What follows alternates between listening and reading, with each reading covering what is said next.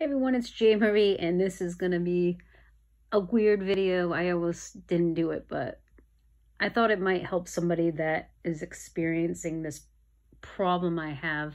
Had it for about 5 years, and when it gets cold, sometimes my fingertips will turn blue or like white, and they get very painful to the cold. And then my toes started swelling up, and I went to the doctors a couple times, and they would just say, oh, wear extra socks or what have you.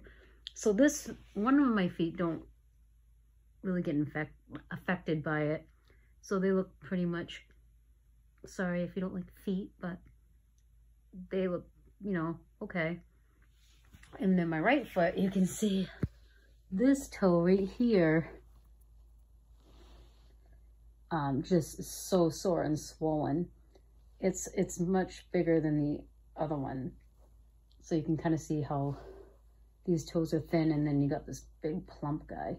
And then the top of my little toe too, right there, is swollen. And sometimes this part will blister. So it's called Chilblains. And as I said, I went to the doctor, I want to say probably 3 times at least, just to the point because I couldn't walk, it hurt. And yeah, they just basically told me, well, wear warmer socks. So I'm just gonna put my feet down, so you can kind of just tell how that side is red and much more plumper. Maybe I'll turn the light on too.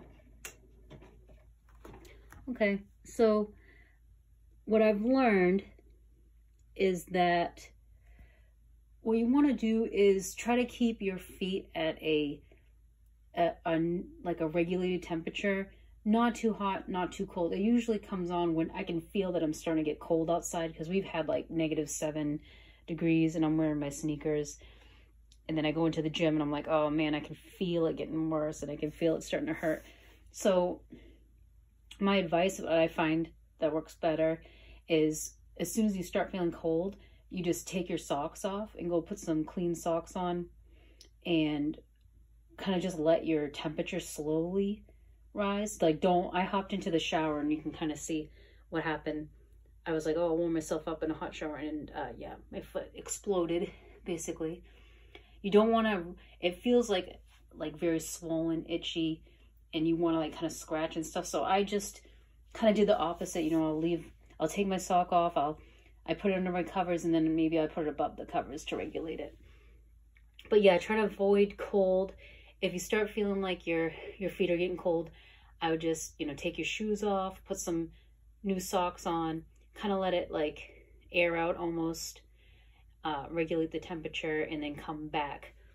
So I'm sorry if this makes people upset, but nobody told me about what this could be, and I kind of been suffering with it.